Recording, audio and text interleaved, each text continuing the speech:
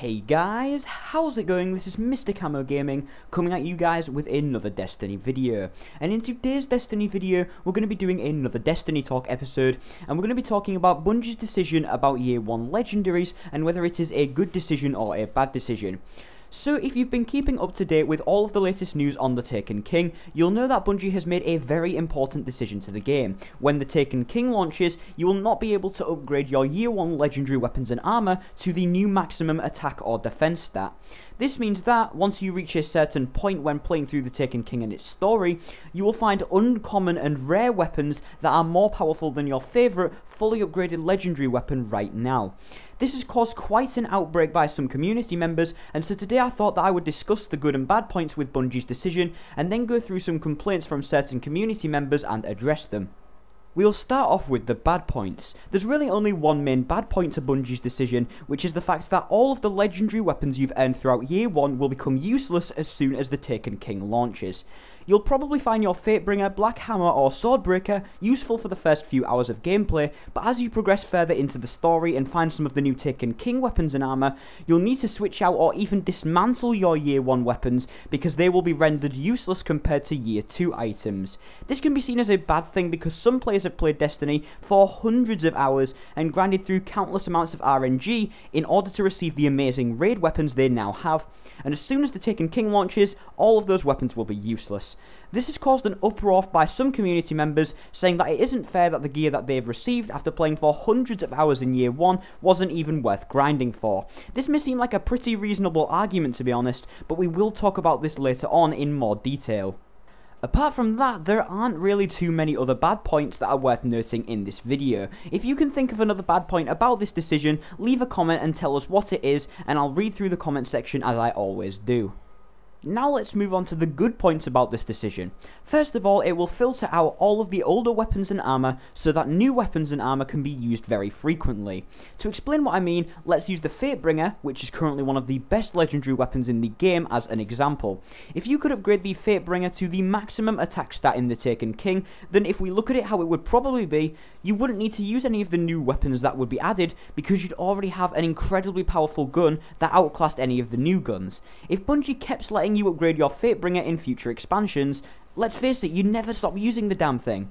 So in order to give players new weapons to feel innovative and fresh, they have essentially filtered out the Fatebringer as an optional weapon to use alongside all of the other legendary weapons from Year 1 that we all loved so much. When you look at it like this, Bungie has made a great decision, because if we could constantly keep upgrading our legendary weapons from Year 1 in every expansion, we'd probably never need to try and receive any of the new weapons because we'd already have the best weapons in the game. This would be really bad for the game because with every expansion there'd be less and less reasons to play the game and would eventually just lead to everyone stopping playing Destiny altogether. Another good point is that, now that Year 1 weapons will be practically useless, it will allow us to use the new guns that Bungie is adding in the Taken King, which is bound to give the game a fresh and innovative feel.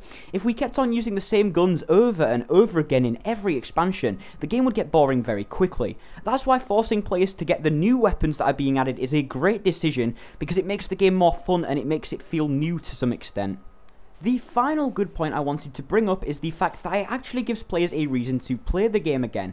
After the Dark Below and the weapons that came with the Crota's End raid, people were hyped to see what new weapons Bungie would be equipping us with in the House of Wolves, and what good weapons can you earn from the Prison of Elders and Trials of Osiris. I cannot think of one weapon that is arguably good from the Prison of Elders.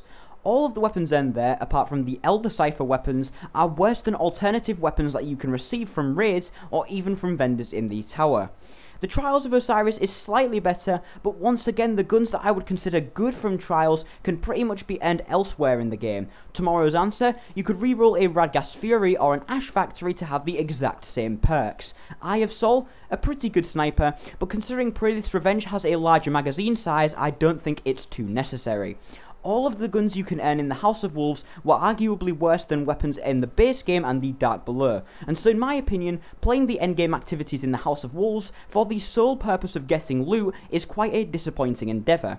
In the Taken King, all of the weapons from the base game, Dark Below and House of Wolves will be rendered practically useless, and so players who've quit the game for right now may want to come back in order to catch up to the new maximum attack stat.